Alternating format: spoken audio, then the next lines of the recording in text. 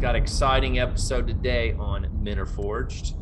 A good friend of mine, Matthew Blade, coming from LA, but don't mistake him for an LA guy. That dude is Mississippi born and bred. I've got a gun right there. I'm looking at it. Yeah.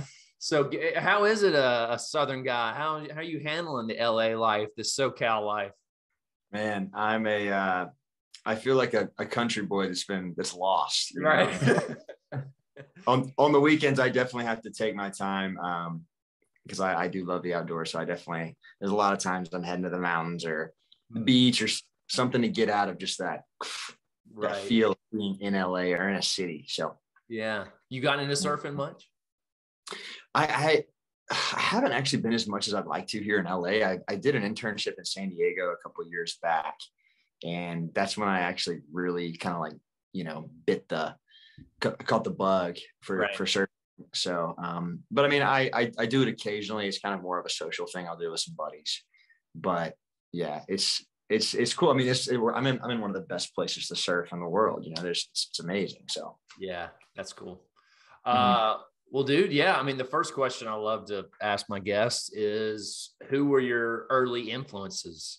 Before you kind of stepped into adulthood, who you feel like really shaped your thinking, defined masculinity, really kind of was one of those big staples in your life. So, yeah. It's interesting because I feel like it shifted so much, and it has shifted so much here in the last 5 years. And I also think in a lot of ways, I didn't really know what that was growing up. I was searching for what true masculinity was. And I think there was things that I latched onto that I thought it was this. But, if I could name names, I mean, I am a huge George Strait fan, and he actually influenced, ironically enough, he influenced my acting too. I saw a movie with him. He did a movie called Pure Country, right? It's an okay movie. Right. It's not over his acting skills. We'll say that. Right. But I remember I watched it and I heard that the whole movie kind of follows him and this is love story. And he never kissed the actors he was playing alongside with. And I heard that was because he wanted to show his wife that he respected her. And I just remember being like, wow, that's like a guy who has the shiny things, and yet he still operates in integrity. Yeah. And it's funny because as I'm saying this, I came into acting, I was like, I'm not kissing anybody, but now I do that. So my mind has been changed on it. But I think the point is, that I just saw someone who didn't what everyone out here was saying, this is what you should do. They lived in a different zone where they got their right and wrong, their center from something else. They stood with their own convictions, even though it wasn't kind of the common thing. Yeah. So I remember that marked me in a way. Yeah. Yeah. George Strait. What a great legend, man. There. King George, dude. He's an absolute legend. I mean, that was when I found out that he was a faithful husband for years, especially after listing all my exes live in Texas. Right. So I hang my hat in Tennessee. You're like, right. Oh, that was not real. That was just a song. It was, yeah. I don't even know if he wrote that song, somebody probably wrote that song, put it on his desk. He was like, yeah, let's sing, Yeah. So yeah, that's funny. And I always think about George Strait, he's like a fine wine. The older I get, the better I enjoy him. He is right. He really is so good. Well, Matthew, yeah. So, moving to, you grew up in Mississippi, in Jackson area, right? Yeah. Jackson, Mississippi. Went to Ole Miss, went to college. What was your college experience like? What were some things you learned and unlearn, maybe? Shoot, man. College for me was tough. It was really tough. But yeah, I went to University of Mississippi, and my first 2 years there, I really struggled, not because I was like, maybe like I wasn't partying. I wasn't doing the thing that Ole Miss is maybe known for. I remember feeling very isolated because I had some big changes in my life happen. And I was also dealing with a stutter. Like I used to have a stutter. And it was more around, it was kind of like a nervous system thing. And when I got really nervous, I would just kind of lock up. And I remember having a couple of conversations on the phone, and like literally trying to talk on the phone and just being like, the word wouldn't come out, and just the feeling of humiliation that I felt. And so I think what that kind of triggered in me was I want to hide away. And so I remember feeling so isolated. And I just kind of like started just backing away from maybe, the word I'm thinking right now is like expressing who I was. I was just like, okay, I've got to conform. I can't. Communicating actually makes me feel pain. I know that kind of can sound very vague right now, but yeah. So it was tough, you know, and my college was also split in between two times. Like I did 2 years at Ole Miss, and then I moved to Redding, California, and did 2 years there at like a ministry school.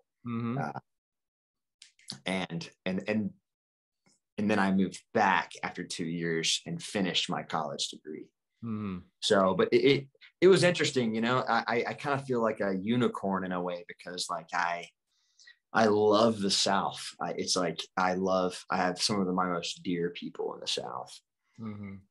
But at the same time, there's something in me that I'm like, I want to fit in. I just don't down there. And I've kind of come to terms with that in the past 3-4 years. And same thing, I moved out here to California. I'm like, I want to fit in up here.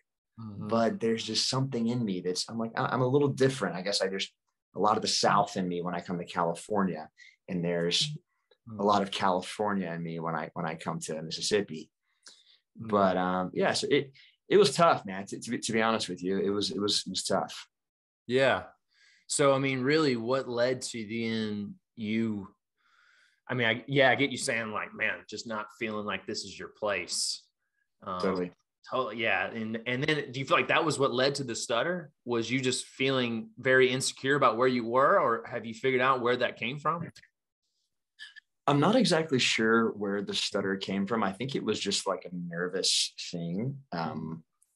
And I had also, like, when I was 17, I had become a Christian, right? So I had, like, you know, had this big life change. And so I think that was reforming a lot of things in my mind. I was seeing the world in a different way. Yeah. And I think with that, maybe that brought up some anxiety. I was giving myself permission to look at certain things in my life that I maybe had kind of pushed to the side. Right. And with that brought this anxiety up. And so, yeah, I think it was a good thing though, because it needed to come out, because I since don't deal with that anymore. But yeah, I think that's why it came out. Yeah. So what then led to you 2 years being at school? I mean, where me and you met, I know, you know, a place called Jay's Ranch, you know. That's right. I don't know many people know that you were a river guide out there. Right. So, but yeah, I mean, yeah. So what led to the big decision of like, man, I got to put 2 years of this down, and I don't want to pour into this experience right now. I want to go to Redding and be in a ministry school and pour into myself spiritually. What led to that? Well, the summer before that was probably one of the most impactful summers of my life. I went out to JH, where I met you, and I had this massive fear around the stutter, right? And you know, it would come and go. Like there was times when I could talk clear, and there was times when, especially publicly, that it would really lock up. I have some pretty like traumatic memories of public speaking and not being able to get some words out. But essentially that summer, something changed in me to where I was like, I'm I no longer can live a complacent life, a compromised life. What honestly spurred it on is I was at JH Ranch, and this lady who had no idea who I was, walked up to me, and she put her hand on my shoulder, and she said, "The stammering tongue shall be made fluent in the name of Jesus." And she said, "Matthew, you're on a path where no stammer or stutter can keep you from." And so, Wow. and I at first started laughing because I was like, how in the world does she know that? Like, yeah, how do you know I deal with the stutter? Like, right. like she had, like, I've never seen this woman before, and 100% never talked to her. And I laughed at first, and then all of a sudden it hit.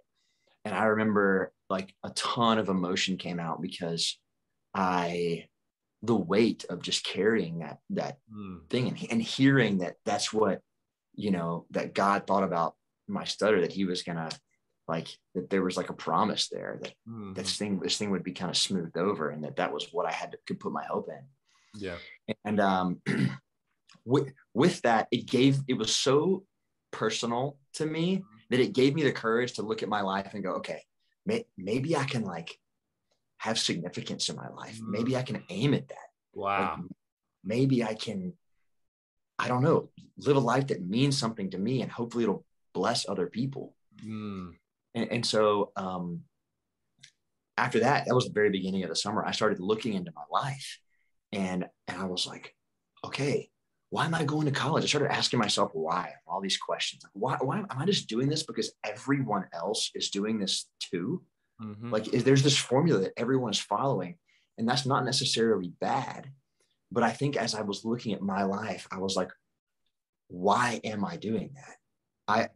For me, it felt like a compromise. For me to do that meant for me to say that life is just paying bills, and there's nothing really significant about it. So for me to say that we have one life and it's significant, I have to live my life on the edge of like what is possible in my mind. Yeah. I don't know if that makes sense. Yeah, no, yeah, absolutely. There was this like seed of there's something more, and I have to go find it. I can't just leave it dormant. I got to go figure it out, and I'm not going to find it doing the same thing I've always done. 100%. And I think that's what's interesting about, if anything I could share to my audience is like, if you want something different, stop doing what you've always done, That's a word right there. Yeah. And so, but what was, but here's the next step. And then I think this is what keeps people in that place is the pushback, the cultural norms of like trying to like, no, you just keep going down the road. You'll have everything you ever wanted. What was the pushback like, and how did you respond? Man, you tell somebody when you're from Mississippi, you tell somebody that you're going to live in California to do a ministry school or then be an actor, the looks that you get. Gosh. And I had so many people worried about me. Which was honestly, it was painful, man, to like have people who were worried about when I actually just needed them to believe in me. Like that, as I look back and process that time, I'm like, man, I know in my heart, I can honestly say I was making the decisions for the right reasons. Right. Don't say that, like, look at me. I'm just saying, like, I can go, okay, I was doing this because I genuinely wanted to better my life, to follow God and to serve others. And to be met with kickback hurt, but it was important. I really believe, I'm like, I wouldn't trade it. I needed it. I needed to know that I could stand alone, and that I had what it took to walk away from the crowd. If everyone was going, good job, Matthew, right? I wouldn't have those things that like I'm using right now as an actor in a tough industry. Like, and I've seen that stuff carry me through seasons where I'm like, yo, I learned how to take a punch from people that I cared about. That's good. And so now when I come into this thing where there's people that I don't really care about, because I don't know them, they're just like people way out there that will have a say in my life and my acting. And I'm like, actually, you don't get to tell me who I am or tell me how to live my life. I get my values from up here, and I will follow that. And I don't, and there's actually a lot of joy that comes when you're like, you know what, people don't accept me in a sense, but I'll tell you, the payback when the script flips is unreal. Right. And I'll leave it at that. It's like there, you know, there's people who will criticize you, and then they'll, oh man, like, I'm so proud of you. And I'm so thankful. I'm like, oh, thank you for being proud of me. Yeah. I really needed you when I was hurting. Right. When it was hard. When it was hard, I really needed you right there. But I'm also at the same time, I understand their point of view and go, hey, like, I get that I was kind of like this threat and this weird like thing, and you were genuinely worried about me. You cared for me.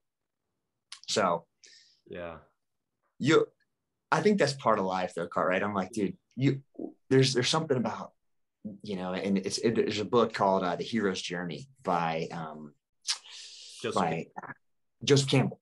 And it kind of talks about, you know, the story that's been told 1,000 times. And a lot of people who write scripts use this kind of, it's a form, not a formula. Right. And it's just kind of like, this is kind of what human beings gravitate to in a story.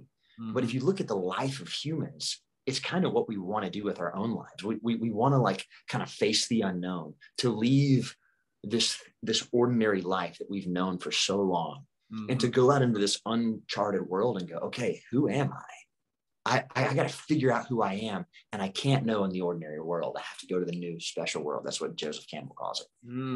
But yeah, there's something so true that when you're surrounded by the familiar, it's hard to really get a perspective that's broader. Like that moment where you like, I am significant and I am meant to live a significant life. And so I have to step out from what I know is familiar. That's really good. Yeah, totally. Yeah. So you end up coming back and finishing school. Yep. And really what happened after that? What led to your decision to say, you know what? I mean, I'm a Southern guy from Mississippi who loves to hunt, you know, likes to be outdoors, but wants to be an actor. And who used to have a stutter also. There's that part too. I want to stand in front of people and talk as an actor. Great enunciate, right? Yeah. Yeah. A little more in that transition. You know, it's, without going into too much detail, you know, I guess when I hit like 22, I call it my season where I fell. You know, I'd been to this ministry school, so I was like following God and, you know, trying my best to be a good Christian. And it's funny because some of the stuff in your heart, if you don't deal with it, it'll come back up. And and I ended up falling, for lack of better words, as a Christian, and essentially living a double life. I was having this cognitive dissonance. I was living one way, but I didn't believe that was the right way to live, and I knew it the whole time. And so it started to tear at me on the inside. Yeah. And this was at my second round at college. Yeah. And I ended up stopping doing the dumb stuff that I was doing. Yeah. Because it wasn't helping me. It wasn't helping anybody else. And I started to take another look at my life again. I was kind of back to square one. I was like, okay, do I want to live a compromised life? What do I want to do with my life? And at this point, I actually did not know I wanted to be an actor. I didn't know I wanted to be an actor until I was like 26. So I graduated college, and I was like, I have to like find that thing that I had before, that thing that said, I'm not going to compromise. I'm going to live a life that's worth living. And so I actually went out and worked at J Ranch again. I could never really, I guess, get away from that place at first, because I think that there was something I needed to go through there. Yeah. And I ended up doing my dream job there. I was the head river guide. It was my dream job at the time. And it was like awesome. I was like running the river program, just guiding people all day long on the river. And which I thought, you know, on the river, I remember as a pause, like the head river guide, you got to be in front of the group of people a lot. You got to Oh teach, yeah. you got to show, you got to give instructions. And so you got to be on point. You got to be organized. You know, you're the conductor of everything. Dude, it was so much more than I thought it was. I was like, yeah, as a regular river guide, you're like, that's not that hard. And then I get there and I was like, holy, this is a whole different ball game. I mean, you know, it's like, it wasn't even about being a river guide, because being a regular river guide is mainly about river guiding, but being the head river guide is about learning how to lead people. Yeah. And that's what I didn't realize going in. I learned a lot of really valuable lessons there that I had to kind of learn the hard way a couple of times. Yeah. Mm-hmm. But let me just hit pause real quick, Matthew. Yeah. You got any funny stories from the river? Because I know you. I hope some of my old leaders aren't listening. I've got some of the stories from the river. I've got some videos. I've got some funny stories. I mean, night rafting. Not supposed to do that, but me and the fellows took a raft down the river at pitch black night. So it was kind of like a test. How well do we know this river? Can we do this? Can we guide this river, this section of the river, without being able to see? Can you? Not very smart. Yeah, we did. We made it down fine. Golly, there's some stuff that I don't know if I want to put myself in that in that light with some of my old leaders, because they might listen to this, and I'm sorry if you are listening to this. I'm so sorry. All right, I won't get you in trouble. I promise. Okay, so yeah, man. I mean, you talked about, being at JH and that second experience, JH, being the head river guide, that really got the wheels turning. Mm-hmm. And they said it wasn't until 26 is when you decided to be an actor. Yeah. So take me a little bit. From that time to making that decision. Mm-hmm. Well, you know that because I was a head river guide for 2 summers, and I stayed in between the summers for like an off season up at JH Ranch, which is in Northern California. Mm-hmm. And I thought I would kind of know what I wanted to do after that, like during the summer of my first summer as head river guide. But I just didn't, I kind of felt the same after. And I had a lot of questions for God. I was pretty hurt by my own bad decisions and how he could, I was really mad at God, I think, because I was like, God, why would you like call me to your path in a life? Like, why would you want me to know you when you knew I was going to fail? Like I just felt like I was such a failure. Yeah. And, anyway, so I stayed on in the winter off season of JH Ranch. Yeah. And I essentially lived alone. I was in this house by myself. There was a couple people still on property, but you can imagine up in the mountains of Northern California where like a grocery store is like, almost an hour away. And there was a lot of alone time. And I said to myself, I was like, I'm not going to watch Netflix this entire time.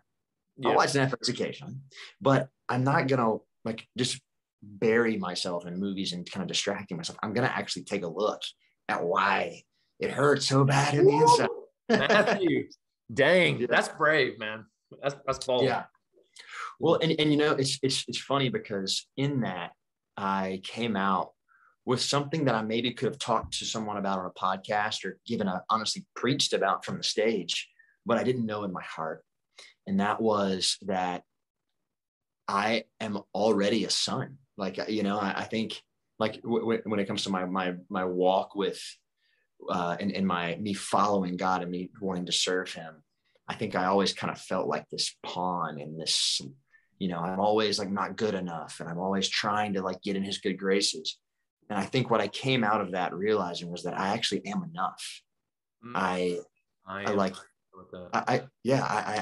enough. And I'm like, and like the lingo that when I pray to him, it's like son, like father and son. Like I'm one of his kids is kind of how I see it. Mm-hmm. And that carried with it an acceptance, I think, is what was really impactful to me. And I think I stopped trying to be accepted. Mm-hmm. And I call that my season where manhood found me, because I you know, it's like when you stop trying so hard and you're like, I'm just actually going to try. I'm not going to try for everyone to think I'm a good person. I'm just going to be one. Whew. And if they think I'm a good person, awesome. Love that. Yeah. If they don't, dang, that sucks. But it's, I mean, I'm nothing's going to change. I'm not going to lose any sleep over it. Mm. And when I cleared my mind in that way, when I was like, okay, I'm not going to try to win people over anymore. Or I guess maybe I said that for the first time in my life. I went on a journey of that. I felt acting. And it was such a random thing that I had never thought of once in my whole life. Mm. You can ask all the people that I grew up with. They'd be like, yeah, Matthew was probably the last person that we could imagine being an actor, which is just so funny to me. Yeah. Just I'm like, I agree. I am the last person that should be an actor. And yet here I am.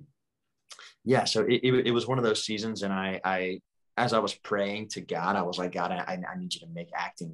If that's something you want me to do, I need you to make it clear. And I had some pretty crazy moments after that, where a guy walked up to me at a wedding and was like, dude, I just got this random question. Do you want to come act with me this summer? This was like literally a couple of days after I had this like moment where I thought about acting. And then I had another guy call me on the phone and say, dude, I had this thing. I was cooking dinner and I just thought, what if you moved to LA and became an actor? And I was like, is this real? Is this my calling? Like, that's my calling. Yeah. But yeah, so I think that was enough for me to go, okay, you know what? I don't know if I'm hearing correctly. I'm at least going to give it a shot. Mm-hmm. Yeah. So, and so what was that process like? I'm going to give it a shot. I mean, for people who don't know, what does that mean? I mean, that in itself, I mean, you talk about the vulnerable moment of saying, I'm not going to watch Netflix when I have majority of my time by myself, and I'm going to actually figure out who I am. That's a vulnerable. And then the next, so that's a private one. And then the public one of like bearing your soul and learning how to not be so too what's the wording I'm looking for? Self-aware enough to then communicate in a way that is powerful and meaningful, that actually is authentic, you know? Mm-hmm. Yeah. Anyway. I think that word, the last word you used, authentic, was what this whole journey and acting journey has been about. And, you know, the ironic thing about acting, which I didn't know, is acting is not about pretending. It's not about tricking the audience. It's actually about being authentic, having a real experience in that moment where you're actually experiencing something. And then the moment ends and you realize that was just your imagination. It wasn't real. But you actually do go through it. It's not like I'm going to fake this facial expression, you know, right. Like that's what the audience can tell. The audience, someone who loves movies, you can tell. Totally. Yeah. And you know, it's so funny. Humans are so we're so in tune with any threats. Like, for example, someone trying to manipulate us, and how we do that is we watch and see if people are lying, see if we believe them. So you can imagine, like, human beings so good at that. And then you like watch a movie, we're already subconsciously looking for that. We're looking for when people are faking it. So it's tough. It's tough to really live that stuff out because you have to really get over yourself. Mm-hmm. But yeah, to answer your question, I keep diving off the question, but it was one of me going, okay, I'm gonna suck at something. Like, wow, that's huge. Wow, hold on, step back. That is a big deal. How many men, especially in our 20s, are willing to do that? I'm gonna totally embrace the suck. Basically, I'm gonna embrace the discomfort, and I'm just gonna suck at it and see what happens. Right. Totally. Yeah. And it's not a lot of people will do that. I know I avoided it. Yeah, for sure. I realized that I had to go on a process where I could get to where I could actually truthfully say that, to where I was like, actually, life is either we're like this gigantic cliff jump and this massive adventure where we're just going, okay, I don't know what's going to happen, but I'm going to live this the best I can with integrity. But also, like, I'm jumping off the cliff. Mm-hmm. And that's kind of what acting. I walked into the first day of drama school and I was like, where am I? Like, what am I doing? And like some of the people there, they're artists. They're so not like me. Like they're so not like anyone I knew in Mississippi. And I'm like, I am so far away from home. But it was one of the best experiences of my life, because in that, like and this is what I've learned about acting. It's like, it's where I've learned that I'm loved by God. And that's actually what I felt like God told me. He asked me a question one time. He was like, Matthew, why do you think I created you to be an actor? And I was like, I don't know. I just answered some dumb answer. And he was like, it's because it was the path where I saw you'd be able to receive the most of my love. And I know that's been true, because the whole time I've been like, holy smokes, I feel terrible. I feel like I suck at acting. I feel like I don't know what the heck I'm doing. I'm so locked up. And in that, God has been able to like speak in that I actually am enough, And I think that's, as guys, that's something that that enough thing is something that's kind of always there. Like I'm not enough. I didn't measure up here. I'm not the top dog right now. I kind of feel like the middle dog or the bottom of the totem pole. Yeah. Comparing yourself constantly to others. Totally. What does success look like in whatever environment I'm in? Yeah. Totally, man. Totally. Yeah. So.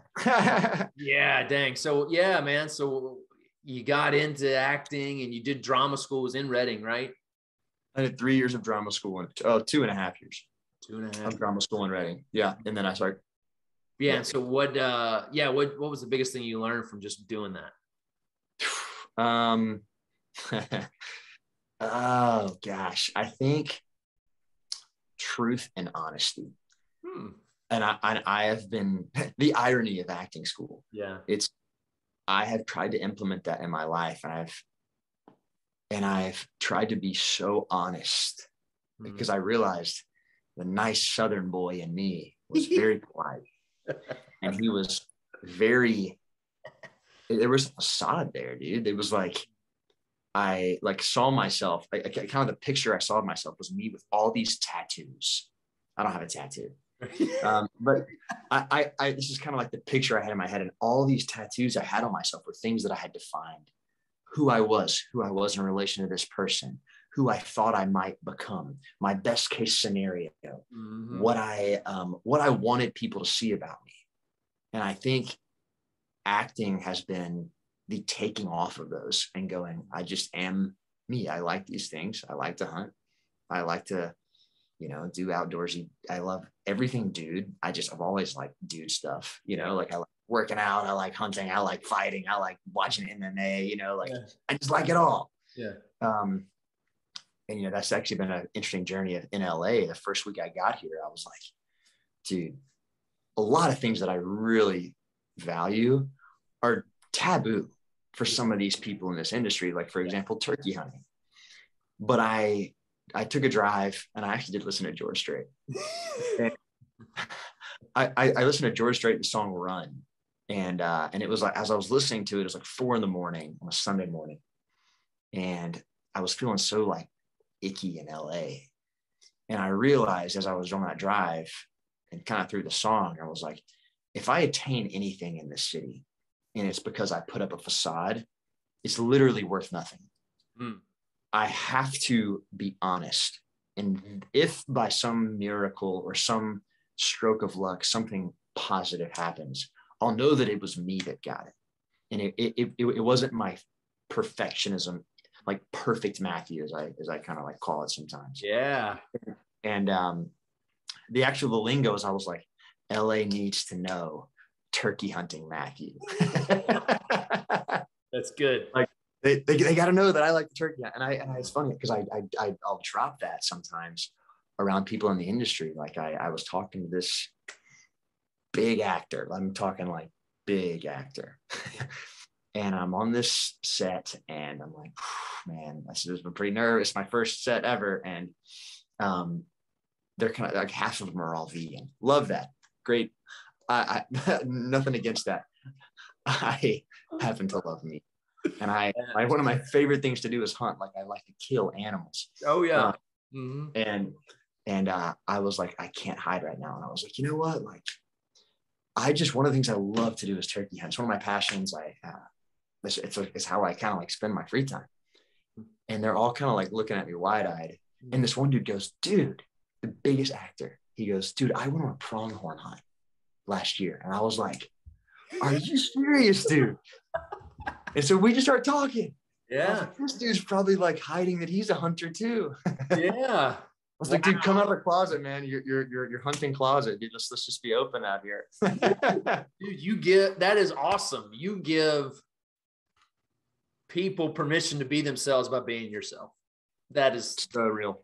In a place that is fairly known. I mean, I only know by, really what social media puts out and what the world is, that LA is a fake. A lot of people are fake out there. And here you are throwing that world and said, I'm just gonna be me and I'm gonna give you permission to be you. That's freaking awesome. Yeah, man. So I would love in drama school, was there a moment where some assignment or something where you got up in front of a crowd or something and went, I can do this. I've got it. I know how. I think I can do this the rest of my life. I actually am good at this. I wasn't just hearing some voice. I was actually hearing God's voice for this. Yeah. There was a couple that I know there was one where I had to do this exercise. It's called This Is My Stage.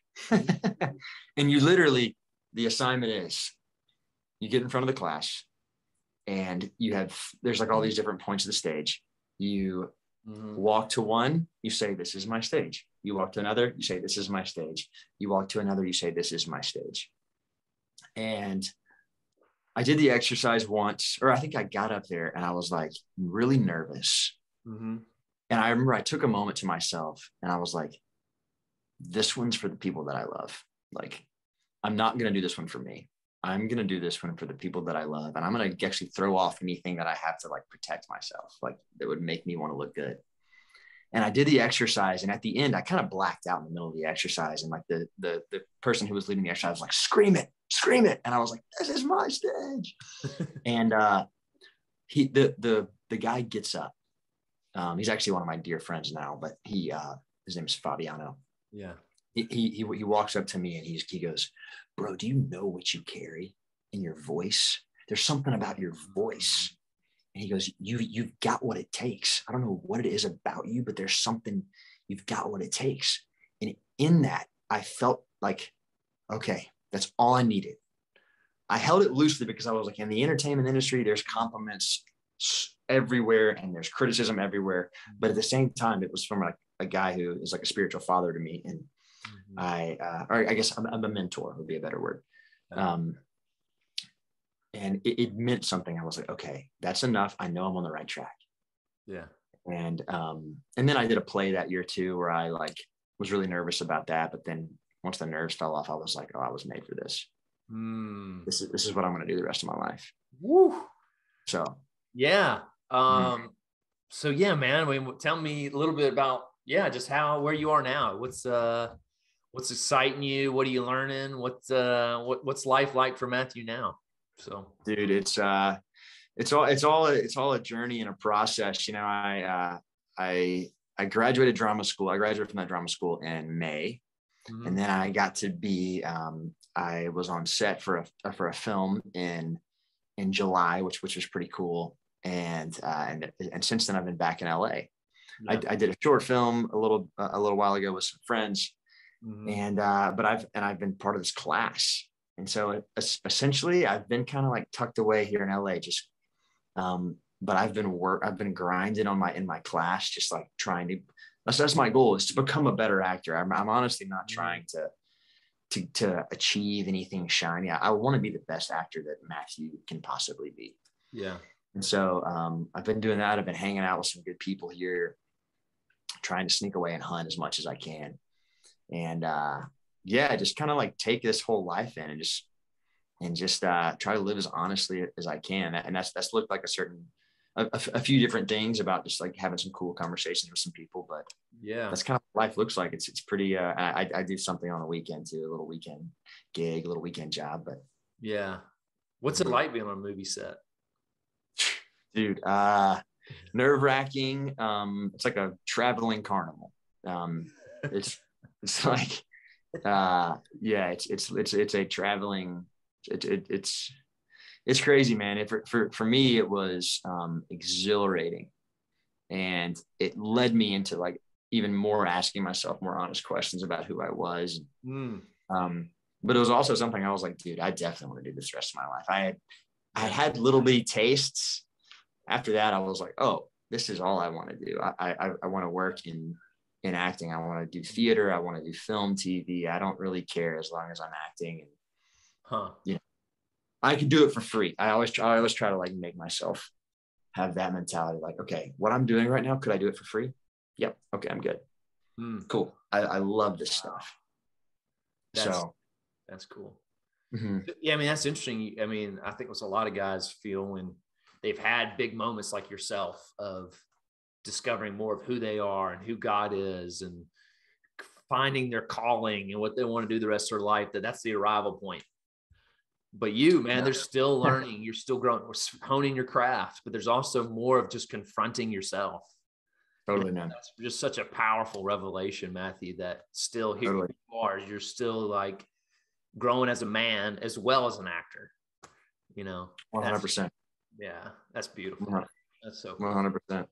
Well, yeah, I mean, you know, the last question I usually like, so what would you tell your 25-year-old self that you know now? Two things. Yeah. I would say, attack anything that causes you to feel shame in your life. Woo, that's good. And how you do that is through honesty. Be as honest, brutally honest with the people that you care about in your life. You don't have to be honest with everybody. Like, you don't have to reveal all your deepest, darkest secrets to the world. But it is really important that you, like, living in truth. I guess I can only speak for myself, but when I felt like all of me was out on the table, I felt like I actually could think straight. The fog was gone, and I actually felt loved by those people. Like, wow. Like, I actually felt like I was accepted and enough by the people because I was like, they see it all. There's nothing in me that can say, if they only knew. Right. And I think that's really important. And for me, shame is crippling professionally, relationally, spiritually, emotionally. So, and maybe even physically. There's no telling what that mentality does to your gut or whatever. Yeah, or even just like your whole body positioning. It just like, yeah. Totally. So it's so important. This is what I'll say, and I would say it to myself. I would say, if you've got a secret, get it out. Yeah. Get it out and be honest, because everybody's got some, and that's okay. And life happens to us sometimes, and it's worth living in truth. Right. That's how we're designed to live. We're designed to live in truth with nothing hidden. That's good, man. Yeah. So good, man. Well, where can people find you? What's a good resource? You know, on TikTok. Just kidding. No, I do have a TikTok, but my friends had it, so I just made it kind of as a joke. But you can follow me on Instagram at the Matthew Blade. Yeah. So you could also, I have a couple of hunting accounts, but those are secrets. I can't tell you. We don't want those public. Okay, got it. Those are private for a reason. But you can find me on, and I mean, the movie I did is coming out this spring. It's called The Walk. And so that should be out at some point this spring. And I play a really troubled, hurt kid who tends to go to violence. It was a fun character to play. Oh wow! You throw a little fisticuffs a little bit. You got to stop. I had to fight a kid, and I did my own stunts for that. And then I also accidentally I got to say this one last thing before we go. This is crazy. On the film set, this is where I actually knew I could do it. I had what it took. I have the scene where I have to essentially try to kill this kid. He's on a bus. He flicks me off. I'm a rioter outside this bus. And the script says, I'm going to kill you. And the script directions say, my character loses control, jumping up, trying to break the bus. And it was supposed to be just kind of like a bang on the bus type thing. But I was like, I'm going to send this. I'm going to go all in. So they were like, action. And I told the guy I was acting with, I was like, hey man, just want to let you know, I'm going to hit this bus pretty hard. Like, just be ready. I don't want you to get hurt, but I'm going to do this lower window. He's leaning his head out the bus. It's like a double pane bus where you slide the window down. I run up and I go, and I go through 2 sheets of glass, but I stay in character and I fall down and I get up and I start ripping out glass with my hands and I start hitting the bus with and blood is all over the bus. I can feel blood dripping down my face. There's extras on the bus and they're starting to cry because they were so scared. And I was looking at him, like talking to him, like, I'm going to kill you too. And the director calls cut and everyone's like, I'll never forget their faces, man. They were like, are you okay? And I can feel the blood dripping down my head. I had to get my head kind of patched up. I don't know if you can see the scar, but it was a moment where I don't know if it was great for the movie and the fact of me accidentally breaking a window. And I don't know if the shot looked super great. It was mainly on my other actor friend. But in that moment, I left there and I go, I know I'm in it 100%. Yeah. I know that I don't have to throw my body through a window. Like, that's not what I'm like. I don't need to do that for this, but I know in me, I'm willing. Right. Yeah. So that was a cool, but anyway, that's a movie called The Walk. It's coming out in spring. So awesome. If you see it, go check it out. Absolutely. The Walk. But being willing to, whatever you're in, I'm going to give 100% to it. I'm going to be here fully present. If that's not a message for men to hear, wherever you are, be 100% there. Marriage, as a dad, work, don't be, a divided man. I don't know. Jesus said something about a divided heart or something, but yeah. That's really good. Man. Always be 100%. Totally agree. Well, speaking of 100%, thank you, Matthew, for sharing your story, giving it all, man. That was good. Oh, man. Thank you so much for the invitation to come on. Absolutely.